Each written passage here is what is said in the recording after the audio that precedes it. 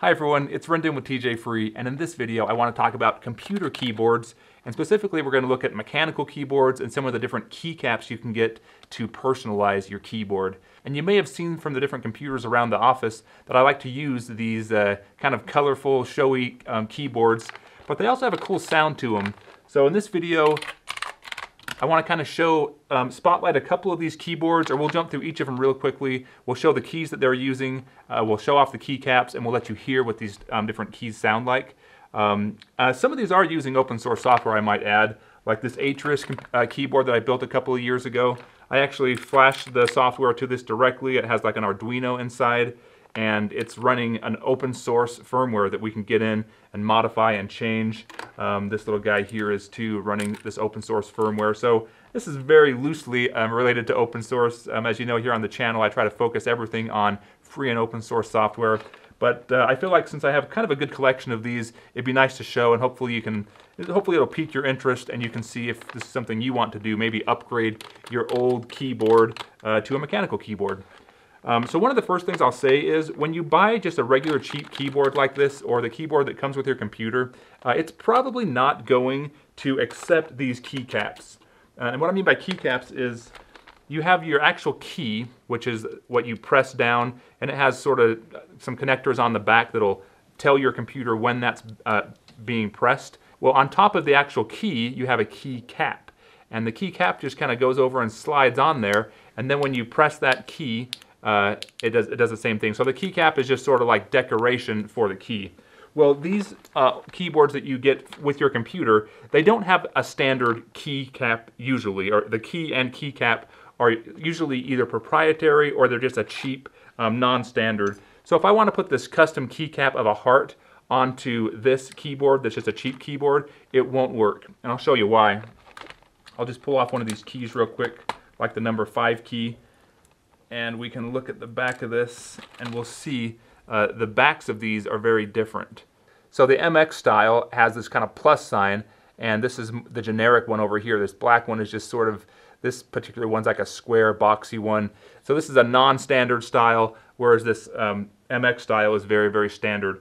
All these keyboards behind me use mechanical switches, which the mechanical switch, when you press it, it actually has like a mechanical a mechanism in there that will kind of, sometimes it can either click, you can get some that have a very hard click and a tactile feel, or you can get some that are very quiet and soft. But in any event, there's actually some mechanics in there pressing that, whereas the cheaper keys, when you press it down, sometimes all it's doing is just contacting, you know, 2 wires. It's a little circuit, and you just press on a pad and it creates, closes that circuit. So that's why it feels different, and then it relies on just a piece of plastic, whereas there's a lot of metal components in these mechanical switches. I'm going to reposition the camera now so that we can see and hear each of these keyboards close up. This is the smallest keyboard I have. It's a keyboard that I built. It's called the Gherkin. It's a 30 key keyboard. And the way it works, it just has the letter keys and then some arrow keys here, and then you can map it. I forget how I have it mapped right now, but when you hold down a certain key, it changes things to like uppercase and lowercase, or if you hold down 2 keys at once, it'll change these to like numbers, for example. This keyboard is using a Gateron green switch for the letter keys, and it's using an off-brand red. The brand is New Giant that it's using for these the reds for the arrow keys. So it's kind of a combination. Not a very practical key, but some people use this as like a macro keyboard. So you could put different keys on it. You can put it vertical and use it for like video editing or something. But this is the Gherkin 30 key keyboard. This is the Atreus keyboard. It's also a keyboard that I built. It's using, I think this is also using the greens. Yeah, this is also using those Gateron green switches. I really like this one. It's supposed to be like an ergonomic keyboard, so it kind of fans your hands out a little bit, like this. And then just like with some of the other keyboards, you hold down like Control to like change things to a number keypad instead, or you hold down, you know, for uppercase and lowercase. These are the return key, the enter key, and the backspace key. And then this just has a cool, fairly inexpensive keycap that I found on Amazon. It's a fun keyboard. This is kind of a popular mechanical keyboard. It's the Poker II. It uses the cherry red keys, which kind of have, they don't have a click to them, so you hear the sound when it bottoms out at the bottom of the keyboard, but they don't actually have a click. If you press it very slowly, it doesn't make any sound. That's pretty cool. I think I put this Clover keycap on here, and I also did these metal keys for like the WASD for like walking around in games. Notice this keyboard doesn't have arrow keys on the side either. And so there is, I forget, you hold down one key so that you can use these as arrow keys, like maybe this PN right here, and then it converts these to the arrow keys. This is one I haven't used very much, but it's a fun keyboard, and it feels really nice. It's got really good keycaps, and it sounds pretty good too. This is kind of a cool keyboard. I really like the keycaps. I don't think I changed this one at all. I think this is stock exactly how I bought it. Let's see what keycap it's using. So this is also the red, the cherry reds.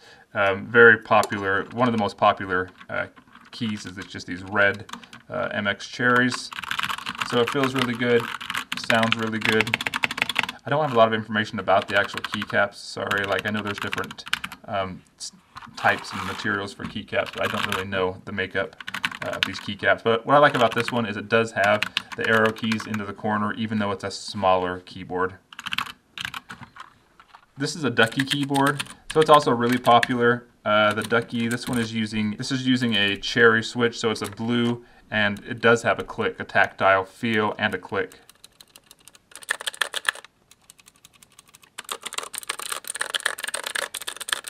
They make, you can buy like a board on like eBay or Amazon that's just full of different types of switches, so you can go through and put keycaps on them and press them and see how they feel and sound if you're trying to choose between a certain type of key. And this one has RGB backlit keys as well, so they'll light up and we can see what they look like. I think I did do some keycaps.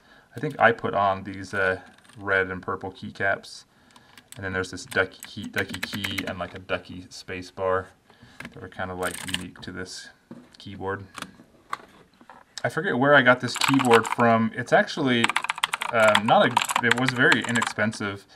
This is one that my wife has been using. This keyboard uses like a generic or like an off-brand mechanical switch, but it is still standard with that MX style. So this is sort of like a blue mechanical switch. This is a Falcon is the keyboard. It's sort of a cheaper keyboard.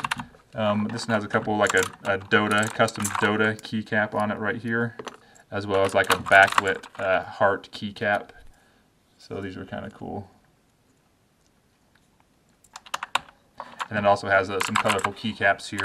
This is sort of like a rainbow. So this originally was all black keys, and so we took off the black ones and put this rainbow and these pink keys over here for the keyboard. This is a nice mini keyboard, so it's 49 keys, and I just put these blue arrow keys on here.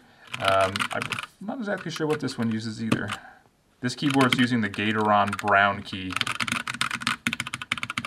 which the Gateron brown also doesn't have, it has a tactile feel, but it has no click. So I can feel this when I press down a key, and you hear it when it bottoms out, but it actually has no click to it, just the tactile feel.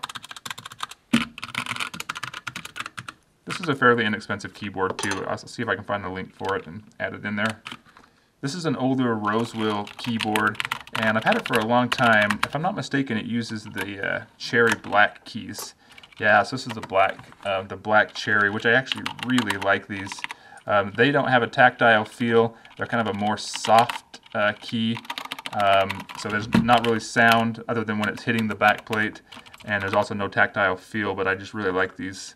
And this is a cool keycap too. I think this was, I forget what it was called, but I'll try to include a link to it. These ones don't have any printing on them, so you can feel where to get your fingers set on the home row. But other than that, there's no, you kind of got to just know what the keys are. So it's a really cool keyboard. Very heavy duty keyboard as well.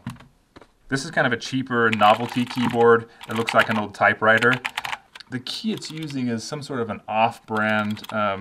It's got a very clicky feel to it and a clicky sound. This one's kind of weird to type on. I don't love these keys. You can just pull them right off without the keycap because they're round and easy to grab onto. But they're very plasticky and light feeling, and it doesn't feel really great. But again, it was a pretty cheap keyboard. Here's a keyboard from Redragon, also a fairly inexpensive keyboard. This is my daughter's old keyboard. I got her these pink and white keycaps, and she put them all on herself. This uses like a blue type of off-brand key. What I like about this keyboard is it has the volume knob over here and the media controls built in also, as well as some like hotkeys that you can program over here. It's very loud. It's also kind of dirty. I should probably clean this one up. This is a keyboard from Razer. It's the Razer Blackwidow. It actually uses a Razer switch, so it has a little bit of a click to it. A click and a tactile feel. This is what it sounds like.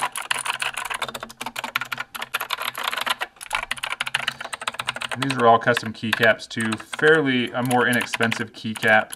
The cheaper the keycaps, the actual keycaps definitely affect the sound too. So just because you're going for a certain sound, your keycap will affect the sound of it, so keep that in mind. This is a completely stock Alienware keyboard. Let's see what it uses. So it uses this Kailh brand brown switch, and it doesn't feel like it has a tactile feel to it, but it is a little bit more stiff key, and it gives it a good sound though. Also, we have a volume knob. We can mute volume. We have some different macro keys over here. This is a cool keyboard though. Kind of expensive too. I don't know. It's completely stock. Well, I hope you found this video somewhat informative. I'm going to go ahead and try and leave some more information and links to some of these keyboards and keycaps in the video description. If you have any questions or comments, please leave them below, and I look forward to catching you in the next video.